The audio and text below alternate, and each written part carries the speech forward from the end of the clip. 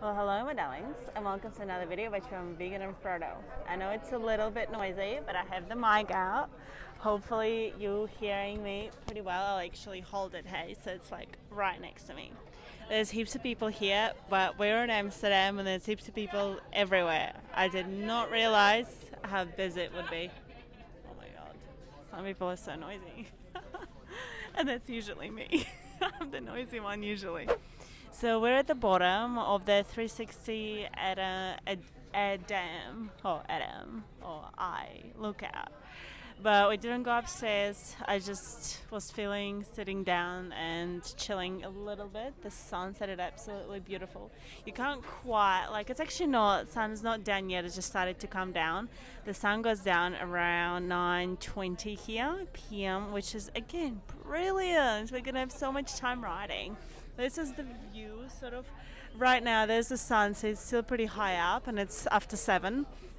Actually, those containers is like inside of them there are videos on recycling and rubbish and plastic and things like that, because Norway, just like other Scandinavian countries, are very, very focused on the renewables and wanting to move towards renewables. So by 2025, for example, they would want to replace all their cars with Teslas, and most of, if not all of that taxi cars are now Teslas at the moment, so that's pretty cool. Anyway, I wanted to talk to you in this video about my basically getting to the airport in Oslo and then flying over to Amsterdam and then getting into the mainland city of Amsterdam from the airport.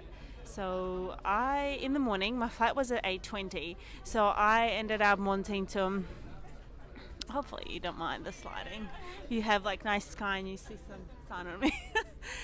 Basically, my flight was at 8:20, so I wanted to arrive a couple of hours beforehand to make sure that everything would run smoothly. Like in Croatia, for example, not Croatia, I keep calling it Croatia, Budapest.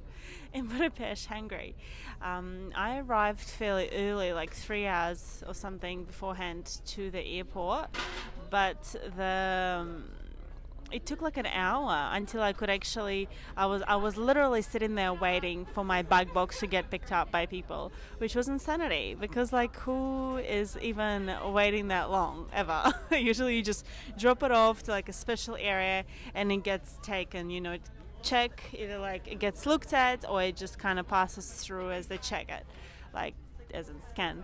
Right, so like I had to wait like for ages, like they're just sitting there. That was in Budapest, right? I don't know.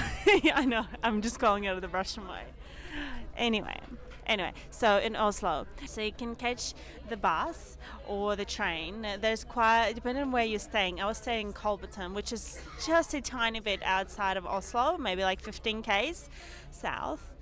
Yeah, so usually there's a train, but right now there's some renovations on the train lines in that area, so I would have had to catch the bus. Alternatively, you can catch a taxi just kind of within the 15k radius to Central Station, and from Central you then already can get the express train to the airport. There used to be 3 airports in Oslo, but they shut one down when Ryanair stopped flying there. They're in the process of shutting the other one down because not many airlines are flying to it. So fairly soon there's only going to be one airport in Oslo, and it's basically the one that you'll be catching your express train to. The price is 190. You can pay by card or cash. 190 kronas, Norwegian kronas, which is like, let's just kind of round it up, it's about 20 euros, maybe 25 Australian dollars. So that's kind of more or less the price.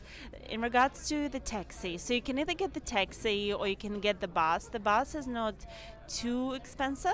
It's about maybe 70 kronas, so 55 if you go with the app. And that costs, so that basically takes you to the Central Station. From there you can get the train. I was lucky enough that I could get dropped off to the Central Station, but the taxi costs about, what was it, like I want to say £40. It's something pretty pricey, in fact, so I think either the bus or the train would be the best, and it's £40 to the Central Station, not to the actual airport. Anyway, I feel like I said station too many times in one sentence now. in a small period of time. Anyway, the bike box, I get quite a few questions of actually people asking me, where do you get the bike box? I get it just from any bike shop I can find in the area, in whatever country, whatever city I'm in. I just walk in and ask for it. The bike box that I got in Oslo was significantly bigger than the one I got in Tokyo, and it just made my life so much better, so much easier just for everything. And why? But at the same time, you got to remember, the bigger the box, the heavier it's going to be. It's not going to be excessively heavy, but it's going to be a little bit heavier. And because it is heavier, like, you need to watch out for your checked-in luggage weight.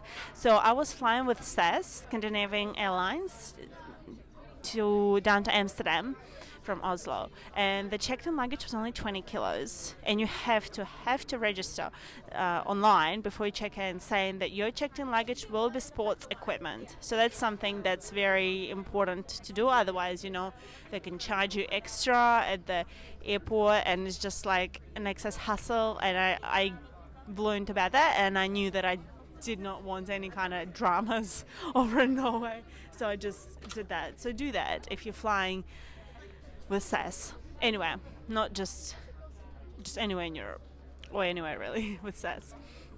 But anyway, it was 20 kilos, so I actually had to get some stuff out of my checked-in, put it in my carry-on. They kind of complained about my yogurt, so I drank it straight away. There was no issues. I was fairly hungry at the time. Also, I actually found really, really good vegan food in Norway. It's maybe I haven't shopped too much and haven't gone to. But no, I went to a couple of restaurants that were vegan. I even tried vegan mince, a couple of vegan patties. I've had vegan yogurt most of the time. I was having soy milk. I've had some pretty sweet food in Oslo that was vegan, in Norway, actually, not just Oslo, in Norway. Anyway, right, so that was the flight in, and I got the box, and obviously you get the tape, so you can tape up your box, and it fits. You have either the car that fits it, or you just drag it. And one of these days we'll invent a little trolley thing that's portable, and you can just quickly chuck your bag box on the trolley, bam bam, take it to the airport, no worries, easy to move around. So anyway, it's all pretty nice, pretty sweet, fairly quick. It's about 20 minutes from center to the airport. And when I got into Amsterdam, I ended up waiting for quite a while to actually get my box. I got just a tiny bit concerned, but not quite. I kind of was holding it inside of me, that I was just no, it will happen, it'll be fine, it's just somewhere here.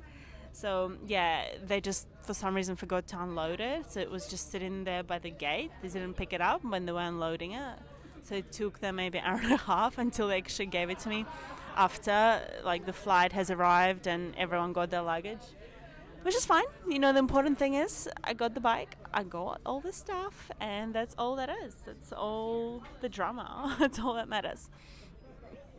And there you go. Is it better? And alright, so we got in, we built the bike, and basically I rode to the center of Amsterdam from the airport. That is not an issue at all. There is a bikeway all the way. A few drivers, were quite annoyed around the airport. Got quite annoyed while I was trying to find the right way, which is, they probably get annoyed with so many cyclists everywhere. So I wasn't taking it personally. So I was able to ride in. It's about maybe 10 k's to that Amsterdam sign, basically center of Amsterdam. Pretty easy, pretty quick, pretty smooth, signs everywhere. The really, really cool thing I like so far is the bridges, because there's so many channels here. The bridges just come apart. They're you have to stand there and wait, which can be annoying. But I just thought it was really, really cool, because I know of that happening in what's it called, St. Petersburg. I know St. Petersburg, they do the whole bridges come apart and come back, together when boats come under. But there's so many channels here, and the bridges are just so low that it's really cool. I really, really liked it. And another thing that I loved is the architecture. I thought it was absolutely stunning. It's so pretty, seriously. The houses are like, I don't know even how to like describe it. They just look very beautiful, very like architectural, very. I'm just like kind of keeping an eye out on my bike. It's just over there. I know. It's like causing me distracting. Anyway, yeah, so they're just like so cute. They're almost like, you can call them gingerbread houses. And some of them are just really remind me of like, I don't know, the architecture back in that like Renaissance. Renaissance, I think, is the right period of time. All the other stuff Amsterdam is famous for, the the legalized prostitution and drugs. Some drugs that kind of tenses me up a little bit. I thought I'd be chilled about it. I'm not judgmental whatsoever, but I'm just not feeling that sort of vibe. So I did walk through that kind of area where like there's shop on top of shop selling that type of stuff, and loads of little rooms with girls in them basically, and they have those little red lights outside, and that's how that's that type of room. So they're kind of, I don't know, like I'm not judgmental at all or anything, but it just kind of weirded me out a little bit. So I think in that regard it's not quite the attraction for me of the city. But I like the architecture, I like the channels, that's very pretty. There's loads of bridges. I would love to go back to Venice as well. I've been to Venice and I think that is beautiful, although you can't really bring your bike. Can't really bike, you can't cycle in Venice. It's all foot or boats over there. Anyway, that is how that went.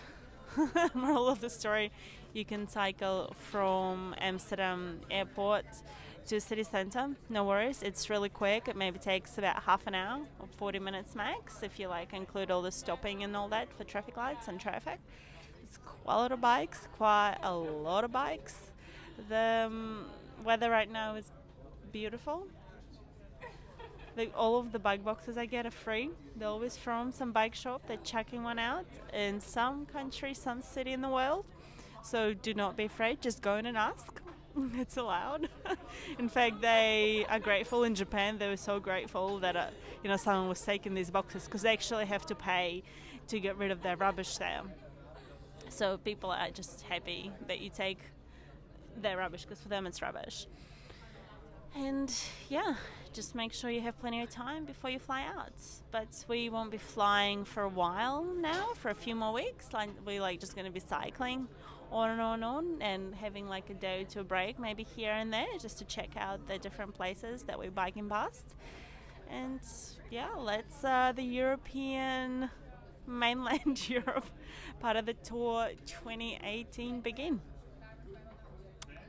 Hope you're having a beautiful, wonderful day, peeps. And this video, hopefully it was helpful and valuable to someone in one way or another, got you some ideas, some thinking. I am just going to chill here for a bit.